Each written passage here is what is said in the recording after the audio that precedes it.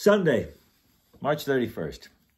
Now, yesterday, we were down at the Brook Church, June Van Dunk's art show called Faces of the Land. And we had some interesting speakers. The whole program opened with Johnny Dennison's wonderful interpretation of America the Beautiful, paying homage to Ray Charles's version. It was moving, and it was followed, of course, by Chief Dwayne Perry, who talked to us about the Ramapo Nation and its history and its identity. And that was followed by Joe Allen, the filmmaker. He talked a good bit about the significance of story and how story is told and what it means to come to own story. And then there was Gordon Wren, former commissioner of building and zoning in town of Ramapo.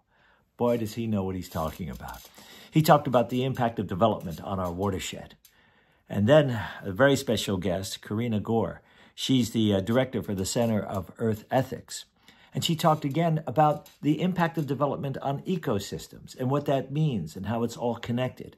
And I spoke about cemeteries and rattlesnakes. It was all brought together by June Van Dunk and by her artistry, her amazing artistry.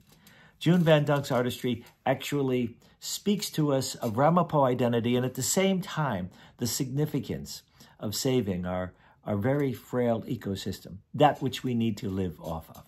And we had another special guest. We had Warthog. He's right here. See him? That's Warthog. This is one of June's works, Warthog. And if you think that this looks colorful in terms of composition, looks very African influenced, it is.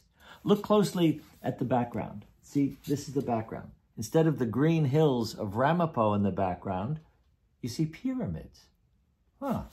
And then you see up here, this is an Algonquin sun totem. You see an infusion of both cultures. Yeah.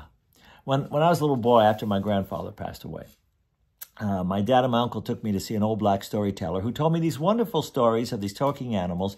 And the most interesting character was Warthog, a Nigerian-type animal, a species right from the river basin in Africa. Yeah. And there were other animals. I mean, there was alligator, there was monkey, there was lion. But the warthog, this character right here, he was funny. He was audacious. He was arrogant. And at the same time, he could be clever.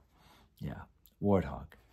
If you look very closely at the top of him, let me get around this side. See, up here, this is a crown. Warthog, in his own mind, sees himself as a king. That's part of the warthog character. Yeah, a little bit of Africa infused in Algonquin story. Interesting. Warthog. Well, thank you, June. Thank you again. Great program yesterday, and I love Warthog. See you again tomorrow.